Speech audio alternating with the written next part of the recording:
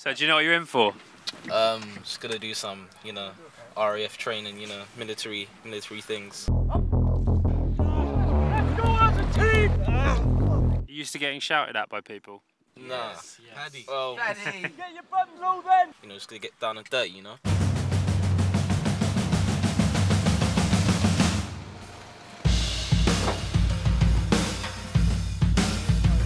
You've got 30 seconds. I want 3 lines. 1 on this line, 1 on that line, 1 on that line. 30 seconds, go. Right, gents, few rules for how everything's going to run. One chance now. You got your hands in your pockets, get your hands out your pockets.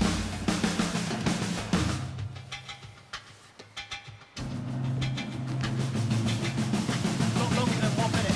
Touchdown.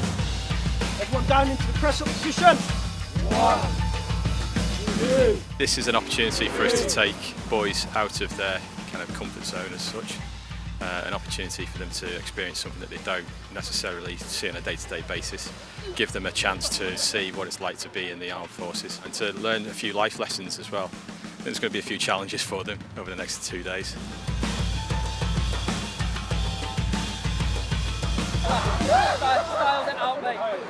think our kind of club values marry up well with the values of the RAF. We wanted to take our lads out of the bubble that they live in, that is football. You need to be comfortable feeling uncomfortable, and I think this will stretch boundaries physically, mentally, and we'll learn a lot from this couple of days.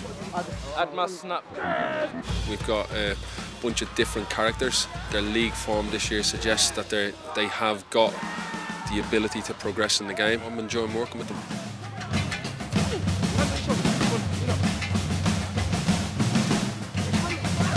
Communication, organisation. That was 2 minutes 11.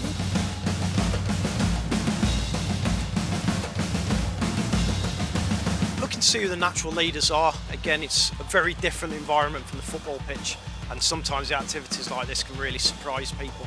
People tend to come out of the shell a little bit more, and sometimes those that appear to be leaders aren't. The footballers a lot of times share similar skill sets to those in the military. Very much so. They come through a very structured system, very similar to the military. I think a lot of the time they undersell the skills that they have actually developed. Whoa, right, march! Left, right, left, right, left, right, left.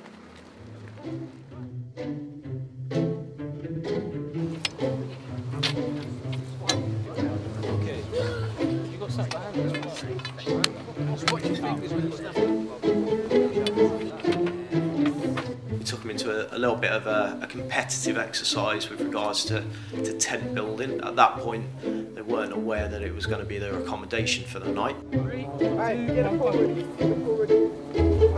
Just needs to slide in. Yeah, there you go. Winners got less of a consequence than the losers, shall we say. Do it again. All right. And then they were told, right, you know, this is your accommodation for the evening. You manage it, you look after it. And to be honest, I was really surprised at the reaction from the lads. Normally, they can be a bit disheartened and be very demotivated by it, but they seemed to take it on the chin. They looked at the positives of it. Throughout the evening, you could hear them really bonding socially in a different environment, maybe where they could relax a little bit more. My first time in a tent as well, so it'll be decent. We've obviously got the upgraded one for staff, so air conditioning, heating, little cooker in there, tea, coffee on call. So you sleep on it like this, or you take it out? I haven't used one before. Just unbuckle that. And then inside here, you sleep like that'll keep you warm in like -10. Gracias. So tonight's going to be about -12. -12? Okay, so Tyrick, have you found the day? Yeah, it's been an exciting day. A lot of tasks to be, you know, cut. Yeah, today's been great. You know, it's a great challenge for us, for the boys. You know, see how resilient the boys are.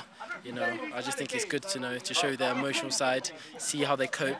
I'm not gonna lie, it was difficult for me. I've never put up a tent before, but I think the lads, we got together well, and we all did our bit, pulled our part. But I'm not looking forward to tonight's sleeping with all the lads. Well, you know, I picked the people very carefully. quite good lads in there, trust them all, you know. I'm quite content right now, but, you know, if anything wrong in there, you know, you definitely have to put it out.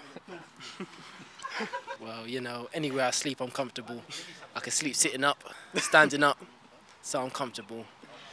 With these beds, you know, I'm happy, I'm content. I can sleep on these, you know, I'm good. Okay, I'm good. Right.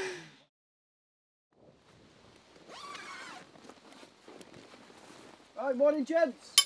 Come on, get up. It's now 6:10, out on the road, in threes, dressed, ready to go in 5 minutes. Don't be late. Morning, boy.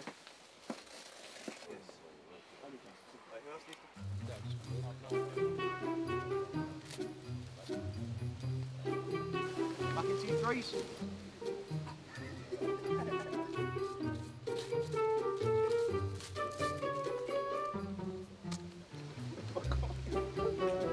Not good enough.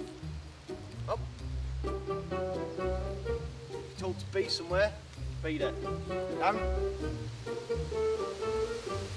When I say go, and only when I say go, fence at the end of the rugby pitch, run, touch it, come back. Go, go, go. Don't be last. Don't be last.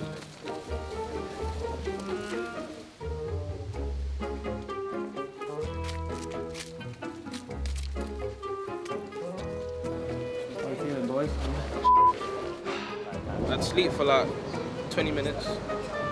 Tornado comes along, wake up, and then it goes. It's crazy. Like the wind was just playing with my emotions, you know. But I couldn't get a nice sleep, you know. But obviously his alarm woke him up, and then 5 minutes after, guy comes in. Get up, 5 minutes. So you know, it's like, wake up. as he says, if you don't do what he tells you, there's consequence. I probably have done like 30 press-ups and my chest is like hair now, you see? But, you know, it's life, you know. It's the life they want to live. The general feedback we've had from staff involved is they've been very impressed with the lads. They turned up, got straight into the swing of things. They've now moved on to some more physical stuff, which I think they'll enjoy a lot more. It puts them a bit more in their comfort zone, but I don't think they'll thank us this evening when they're driving home after it all.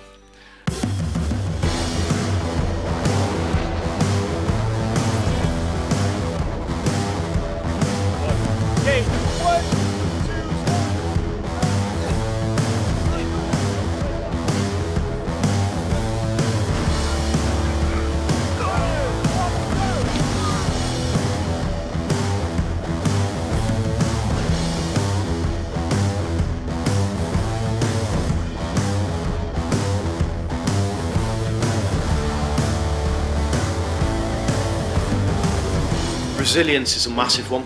So again, who are the ones that are really gonna push forward, dig deep to stay at the top end of the group? There'll be elements of teamwork in there, but what we'll try and do is look at the individual a little bit more. There's a situation they're in. Yes, they're part of a team, but I think they all know in the back of their minds they're also there to develop themselves and make a career. So we'll try and weave that little thread in throughout the day for them.